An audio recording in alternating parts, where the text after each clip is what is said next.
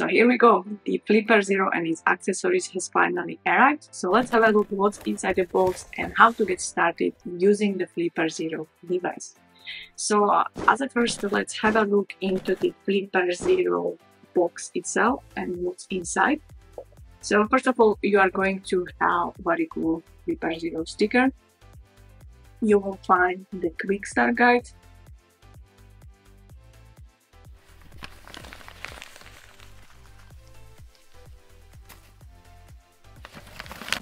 And USB-C to USB-A cable, through which you can charge the device and also perform the firmware update.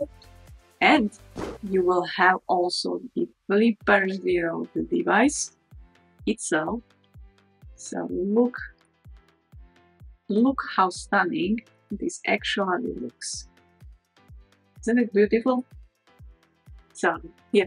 So for those that don't know, the Flipper Zero is actually a multi-tool that is used by all geeks, nerds, and anybody interested into the, for example, pen testing and cybersecurity. It's actually a fun device with a lot of built-in capabilities. So let's have a look what did I purchase the next. So I have here developer board for Flipper Zero Wi-Fi module. So this is actually the Wi-Fi module. You see that I have it already protected with 3D printed case that I downloaded from official Prusa website on the community, and 3D printed over the my Prusa printer. So this should actually protect the Wi-Fi module itself.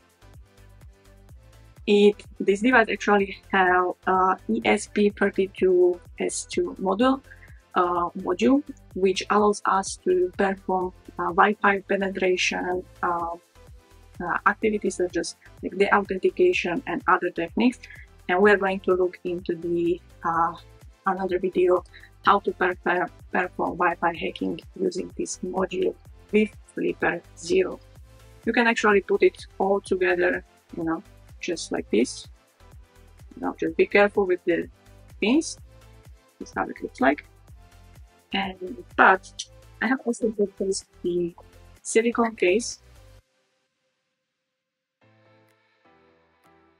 So because I will be traveling and taking this device with me, and I will be putting this box or device actually to the backpack, so I want to make sure that it's protected from the scratches, and it looks really, really nice. So let's have a look how it looks like all together.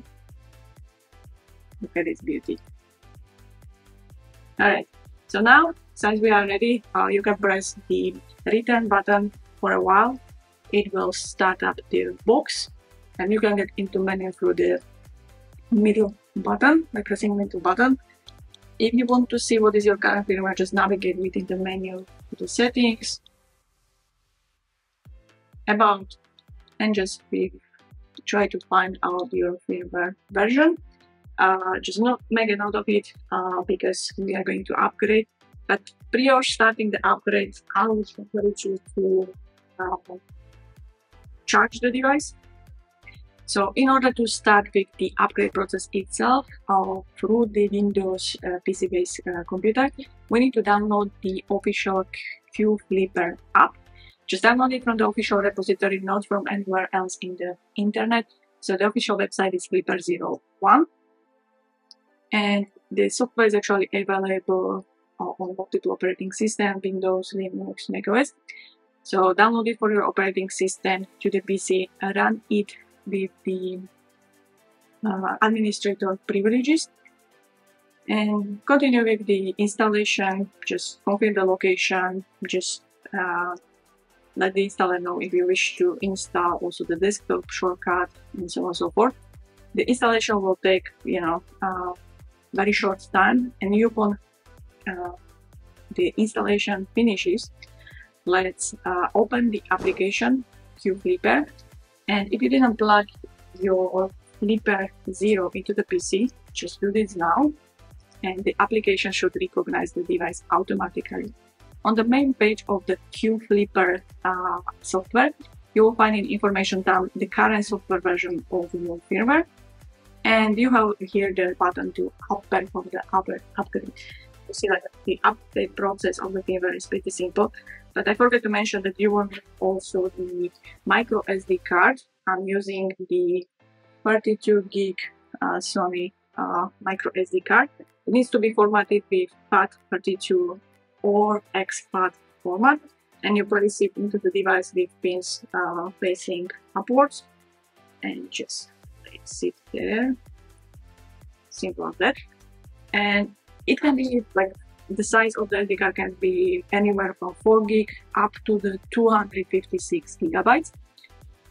And yeah, it should be ideally something reliable, because you will install later as you start playing with the tool also the custom firmware, a lot of applications, so it needs memory to store the databases, keys, I don't know, cards, remotes, and it places it on this SD card itself. Yeah, and basically just by pressing the update button, you can finalize your firmware update into the latest greatest release. This will take some time. The device will inform you about the process. It will restart, so don't unplug it throughout this process.